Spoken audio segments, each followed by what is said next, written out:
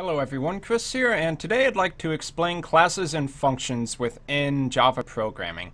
So, a class is one of the main concepts you need to understand for object-oriented programming, which Java uses at every level of its code. So, a class is effectively a blueprint for a type of object that you're trying to define. So, an object is going to basically be an instance of that class, effectively, and that's how object-oriented programming works. You have classes which define objects, and then objects are created out of those classes. So objects, as an object, you can kind of think of it as an object within the real world, such as if you have a cup, or if you have a soccer ball, whatever. Those objects have certain properties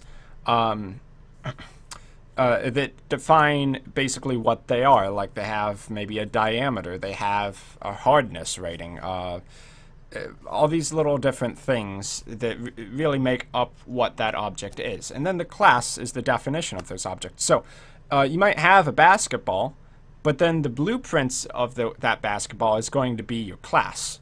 And everything in Java is basically going to be out of a class at one form or another, including the main function which runs your program or drives your program.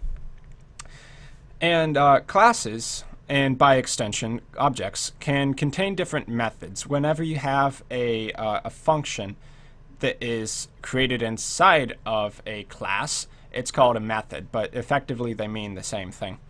And they can also define different variables, which may be representative of those things I was talking about, like how much money it costs to purchase a shoe, or what's the diameter of the cup.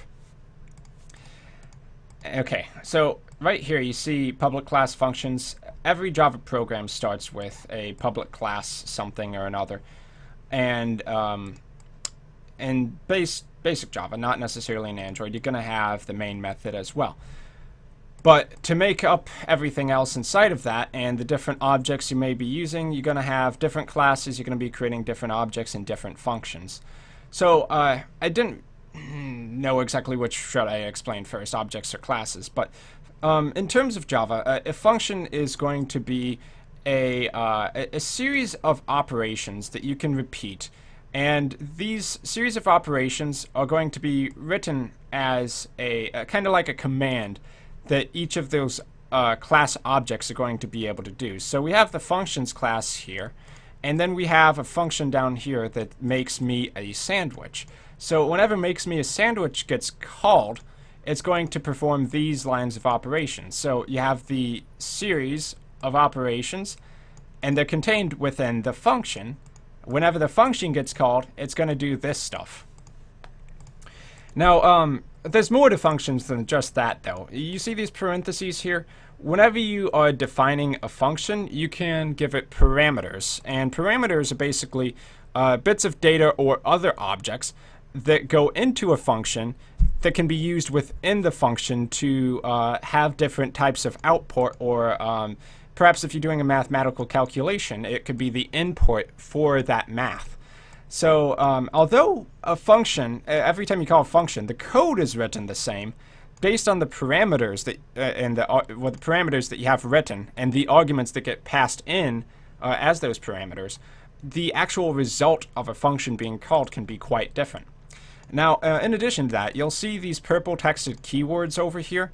Keywords not only apply to classes, but they also apply to functions. And we haven't really got into exactly what all these keywords mean too much. That's probably going to be the next video. But there's accessibility keywords like public, static, and private.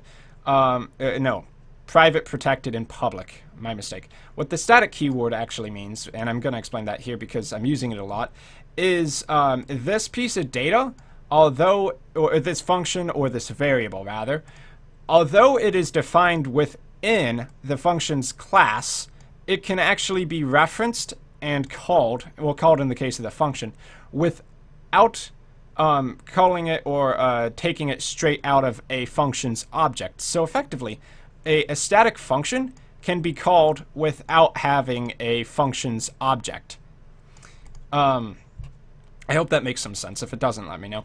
Okay, and then you also have the return type for the function. Now, the return type keyword, that is basically what your function is expected to return whenever it is complete. So, for instance, now this function doesn't have a return type because it's void. Void means there is none.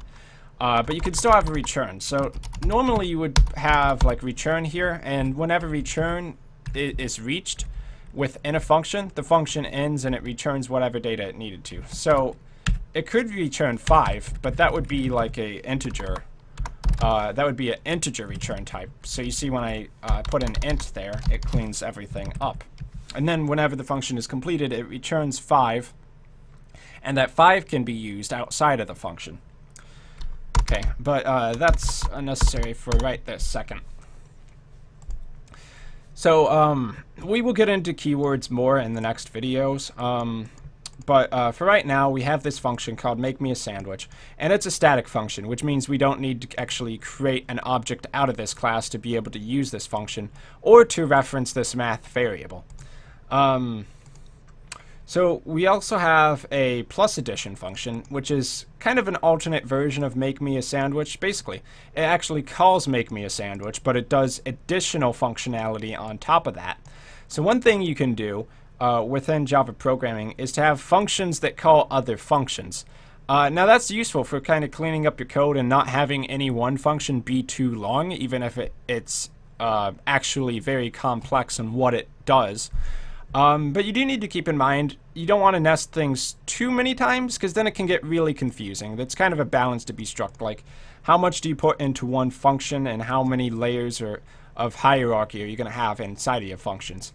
And that's just kind of a general design thing you pick up as you go along. But right now, our main method, which if you recall from the earlier videos, the main method of the functions class, which is what is driving this program, what is going to be called first as soon as we hit the run button, is just going to call make me a sandwich. You can see with the 2 forward slashes that the plus addition has been commented out. So plus addition will not run, make me a sandwich will. So we'll hit the run button right here, save it before launching, of course, so that it can basically be running the updated version of the code. And you see here that it will run hello space monkey, the first command or operation, the print line, and then it moves on to the second line and does the second print line as requested. Here is your sandwich.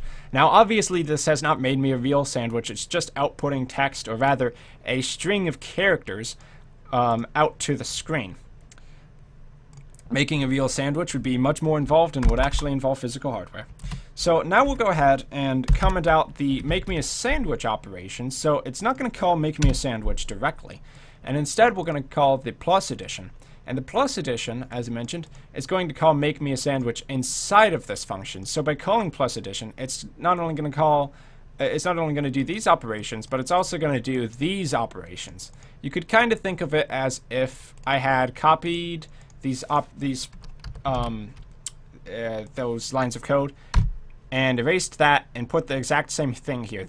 What was there before, make me a sandwich, and this mean pretty much exactly the same thing in terms of the output, at least. So here we're going to go ahead and run this function for you. And you can see it did hello space monkey. As requested, here is your sandwich.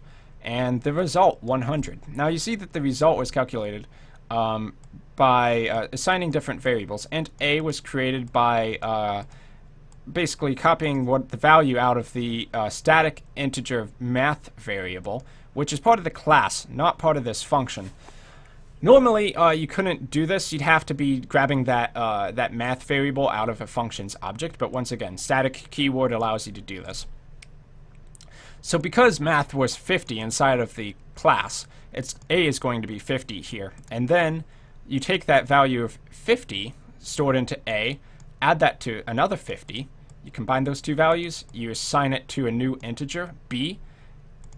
You run make me a sandwich, which gets you these 2 lines of output. And then you get one more third print line, the result outputting the value stored in the B variable to the screen, which is 100. So there are obviously much more things you can do with functions, And we will get into that a lot more in future videos. I just wanted to cover the basic concepts of class and the functions that each class in Java is going to contain. And yeah, it's really important to understand this because in Java, as an object-oriented program, you're going to be creating objects. Your program, the main class is going to be an object, and that object is going to contain other objects created out of other classes. So you may have your main program as the main object to rule them all at the top, but it's going to be utilizing more objects that contain more methods as you go along. And by separating your code into different objects, it allows you to clean things up and allow you to reuse a lot of your code. So I've been Chris.